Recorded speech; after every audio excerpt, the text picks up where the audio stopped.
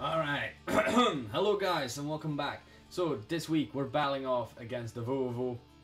You might know him as my partner from the MPBL, but this week we're enemies again and I'm gonna beat him this time. Last time I was beaten by him. Not saying it was because of Irachi, he played very well, and this week I'm kind of prepared for it. I tried to prepare more for it. I was very scared of Irachi, obviously, seeing after how it destroyed me last time, which I don't want to have that happening again.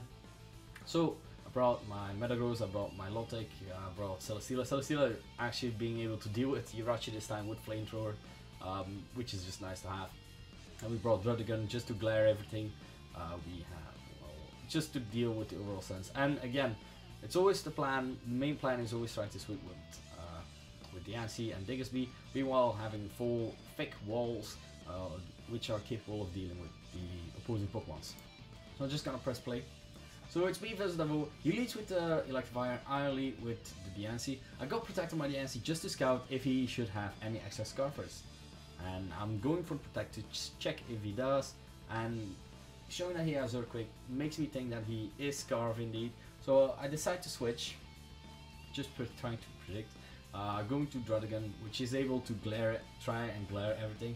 I've got Rough Skin, which deals with, of course, with the physical Irachi. I can go for Glare here.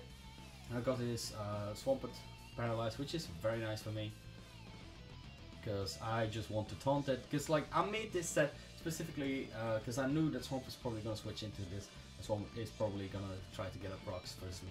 So taunt, Glare, just for the Swampert. Well, Glare is just overall very nice to have. I go for my rocks. I can go for, well, and he goes for the Ice Moon. And speed doesn't matter to me because like Druddigon is really not that useful, seeing as it doesn't have that much speed. Anyway, so I go for the Dragon Tail. Then the Enter comes in. I just want to para this thing. I really want to para this thing. If this thing is parried, it's so much better for me. It helps me so much. He goes for the Sacred Fire. Doesn't get the burn, sadly for him. And yeah, we see that he's Live Orb. And being that with the Stealth Rocks, that will really chip him. We gotta hope that the Toolkit doesn't have Heal Bell, so we can deal with this. He gets the para here, which is very unfortunate for him. I could just go for an Ice Beam, predicting that the Roserade comes in, but he doesn't switch in the Roserade, which is just a ballsy as hell. So I go for a second Scald then, and I deal with this. Alright, then comes in the Electivire. I really don't know if this thing is Scarfed yet. So what I'm doing is to switch in by Druddigon to see if he should be Scarfed, so we can see what move he goes for. And he chooses to go for Discharge. As we see, Druddigon still lives, doesn't get parried as well, which is kind of great for me. And he switches again. So it really makes me think that he's Scarfed right now. Here I'm like 95% sure he's Scarfed. So I just go for Glare, expecting him to switch as well. And indeed, he does switch. He goes for the Shadow Ball with another Live Orb Rosary, which is very great for him, and kills off my Druddigon, which is fine.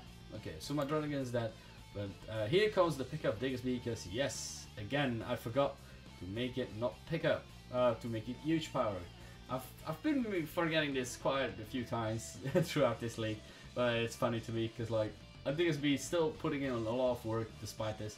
He does get parried, the Vovo, in turn 15, which is quite unfortunate for him, and yeah, it really sucks for him because like the Swamp could have damaged my Diggersby. But yeah, I'm gonna Scarf Diggersby with pickup, which doesn't really help me, but yeah, you know. Alright, the Toolkit goes for an Aura Sphere, which is actually very nice coverage to hit the Diggersby, I guess, as well, which is quite fun. Then goes for SI, so he doesn't have Flamethrower Fire Blast, which is very nice for my Metagross, so I can go for Meteor Mash and deal with his Toolkit immediately. The Electivire comes in, and here I'm still 95% sure he is Scarf. He goes for the Earthquake, gets a crit, but that's, well, I've been lucky as well with my pass, so I don't mind that. I go Diggersby. I know he's faster than me, but my Earthquake is still stronger. Like, he doesn't have any Earthquake resist anymore. Rosary still takes a lot. Goes for the Earthquake. I only need 2 Scarf Earthquakes and I deal with this. Then the Electivire comes in. The Electivire can't kill me, and I really don't want Diggersby to die yet, because like it can deal with the Irachi if, well, it can. depending on what set the Urachi is. If it's Scarf again, yeah. So he goes for the cross shot. I go to my Lotic expecting him to do that. Just go for a skull. I just switch back into the Dixie, expecting the Urachi to come in to see what moveset it has. He goes for the Arrowhead, gets the flinch, so I'm getting Vietnam flashbacks right here. I go to my Celesteela. Celesteela being able to deal with both of them quite well. He goes for the Arrowhead again. He does switch out now. I could just go for a Lychee to get my health back. It's just, Celesteela also has Protect as well, so I can see what move he wants to go for, and I can switch accordingly. He goes for Discharge, I can switch to Digsby. He goes for Cross Chop, I can just stay in. Stuff like that. So he goes for Discharge. I thought he was going to switch out, he didn't, which is, well played by him actually, because it did a lot of help on my Celesteela. So he only has the Urachi left, and my Celesteela is plus defense, and we know that his Urachi is physical, so can deal with that. And the move decides to forfeit, and so the Celesteela still gets a kill, and that's my first round of the top 4 versus Davovo. So we took a revenge versus Davovo.